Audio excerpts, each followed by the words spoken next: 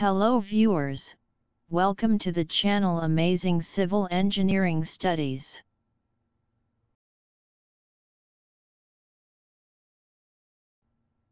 In today's video we are going to discuss Why about steel chairs are used in RCC slab.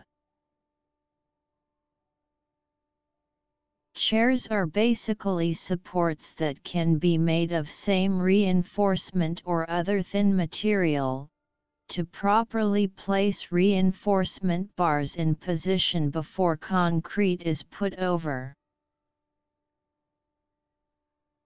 You need to use them because as workforce walks over the crossings, they can alter reinforcement position, level.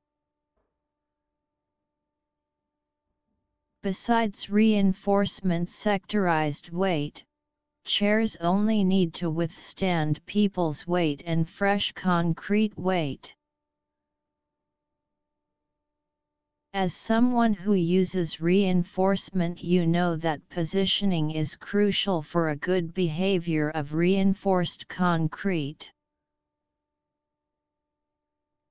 Finally, when concrete hardens, chairs remain trapped in the concrete, making no problem at all for later. Bar chairs are simply used in order to make sure that the reinforced bars do not touch the framework while loading the fresh concrete.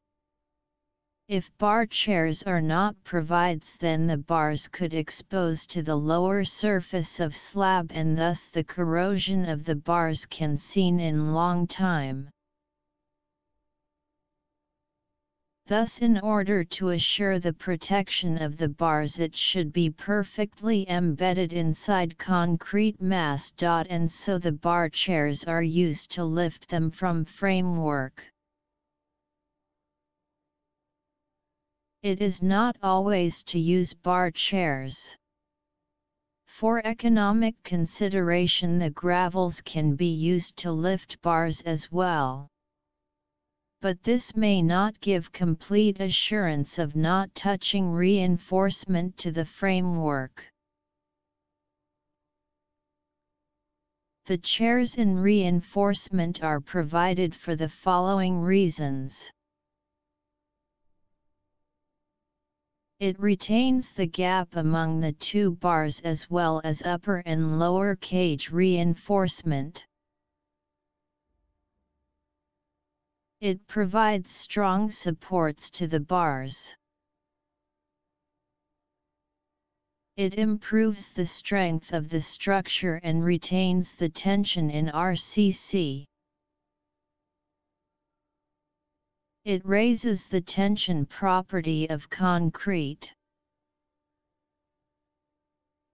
It reduces the scope for collapsing of the building because of the failure of compression and tension zone. While vibrating, it holds the upper cage bar from collapsing. The diameter of the bar should not be lower than 12 mm. Steel chairs are used to hold reinforcement in position,